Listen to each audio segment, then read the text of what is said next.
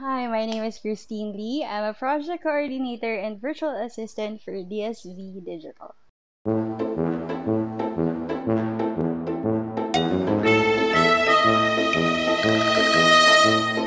So, as a project coordinator, what I do is oversee projects, making sure that our deliverables and tasks are completed in a timely manner. How is like working from home? Let me show you. Working from home is working from home. So, like, I can do this, oops, or this.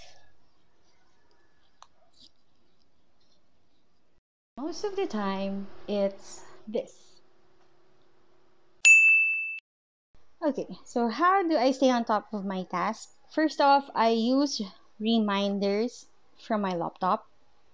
Um, I usually have a goal to have a zero inbox so that I get more focused and organized on what I should prioritize for the day.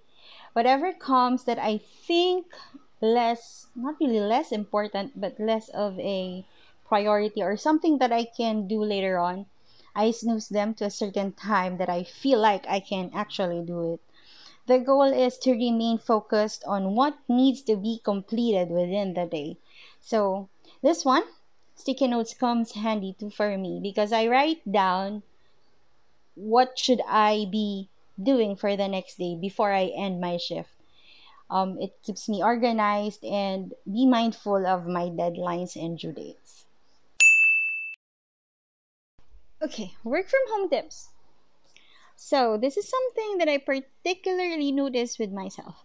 If I don't shower and change into my work clothes, I tend to be super sluggish.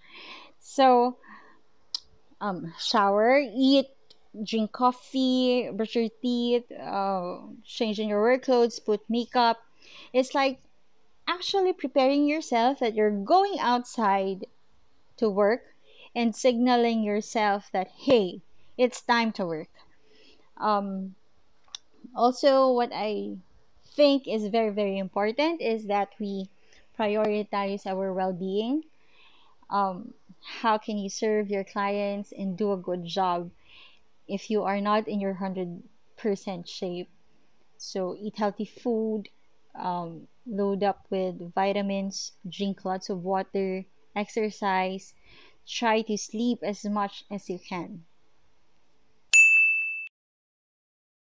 How do I do work life balance? So, I work from Monday night until Saturday morning, 11 p.m. to 8 a.m., sometimes more.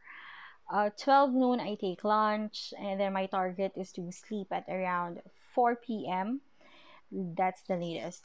And then I wake up at around 8 or 9 to prepare for work. So I always feel like I have little time in my hands. And so what I do to recuperate, I dedicate my weekends, my do not disturb weekends, with my family.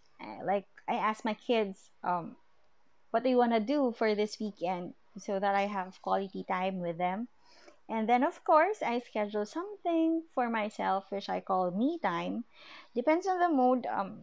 Sometimes I just wanna get lazy all day and binge watch, or maybe play my mobile games all day, or read a book, whatever. Go out with friends, drink coffee, eat out. So anything that could actually make me feel more positive in preparation for the coming work week.